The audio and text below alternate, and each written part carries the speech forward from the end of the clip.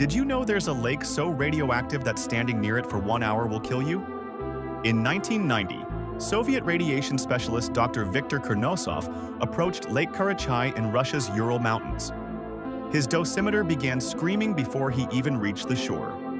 This pristine mountain lake had become the world's most radioactive place on Earth.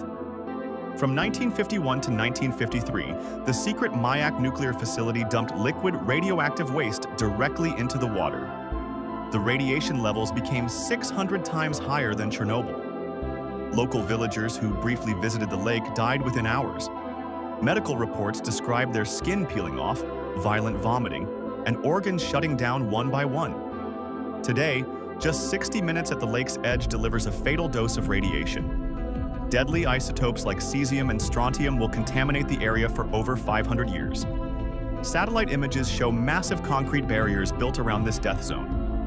The Soviet government kept it completely hidden from the world. Even now, few people know this liquid graveyard exists.